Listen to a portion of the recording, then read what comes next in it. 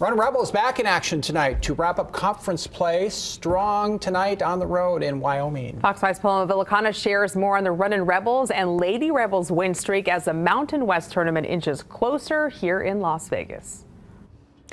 Well, it's a good thing the Runnin Rebels are playing inside tonight on the road in Laramie, Wyoming. Fox 5 is bearing some cold winter conditions here on the campus of Wyoming.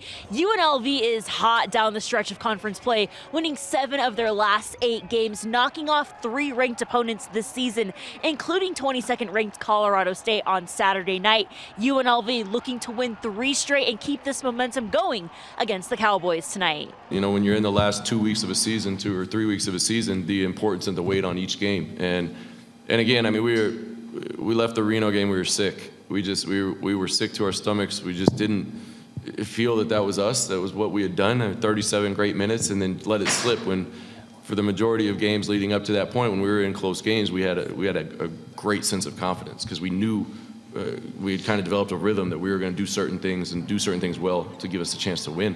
But yeah, I think. You know, it's the sports capital of the world right now. You know, you and I have talked about that, and the interest in sports is as high as I would assume, as it's ever been, certainly since my family moved here. And so people are getting out and supporting sports teams and sports programs, and to have some confidence and be playing well right now, going into the final stretch is just.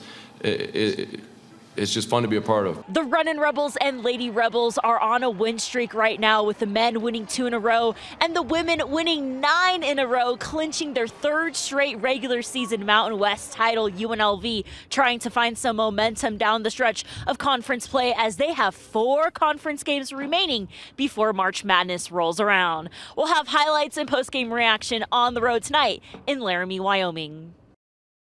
And like Paloma mentioned, we'll have post-game highlights right here on Fox 5 News starting at 10 p.m.